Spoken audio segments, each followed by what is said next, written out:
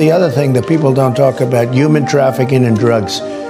That's doubled, tripled, and quadrupled coming in because that's pouring in right now. Republicans and Democrats must join forces again to confront an urgent national crisis, putting the ruthless coyotes, cartels, drug dealers, and human traffickers out of business.